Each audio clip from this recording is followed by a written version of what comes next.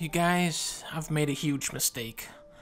Last week I made a video called Minecraft Speedrunner Dream Busted for Cheating, and then in parentheses, drama.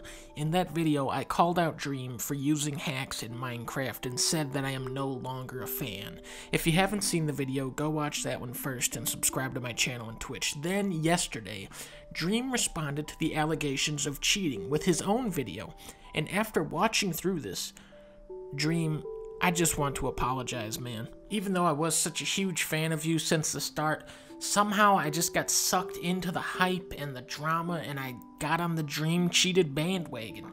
The allegations against Dream were so organized and well presented, and there was a huge in-depth document detailing exactly how he cheated, and everybody I knew was saying he cheated. Even though in my heart I knew Dream would never cheat in Minecraft, my brain was telling me, why would a whole team of moderators go through these lengths to invalidate a speedrun? And it wasn't just me who fell for their trap. All of you out there thought he cheated, don't lie. And that's the only reason why I made my video, was because you guys said he cheated, so really it's your fault. Well, turns out Dream brought in his own math expert. Bill Nye, the science guy.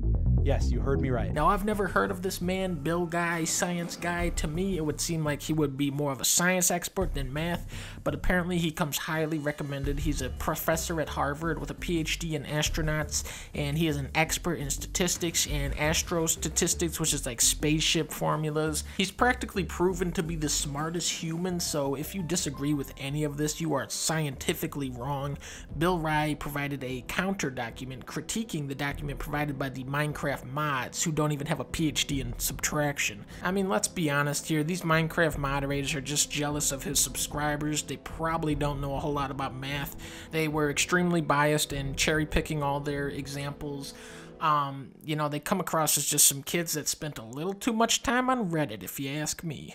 Give me 1 second, you guys. I'm just double-checking this math here. Yep, there's no way in the world he cheated. The moderators, these jokers, said the odds of Dream speedrun being legitimate were only 1 in 7.5 trillion. Well, turns out that number was off by a lot. The guy that Dream hired said that the real odds of the speedrun being legitimate were actually 1 in 100 million, which, come on now, 1 in 100 million? That's like a 1 in 3 shot at that point. We also have to remember that Dream would never lie to his fans. In all my years I've known Dream, he has never once lied, unlike these moderators who are extremely biased and performing all of these evil deeds every day. I think Dream's video made a lot of great points, and it really disproved all the haters out there, and again, I just want to apologize to Dream for jumping the gun on this thing. It's really not like the internet to hop on a moronic bandwagon with absolutely no credible information to back their claims. If you like my apology video, be sure to visit my Twitch stream where I'll be discussing the latest controversy of the Wiggles lip-syncing their songs. I really can't believe these fucking Wiggles would try to pull this bullshit on us.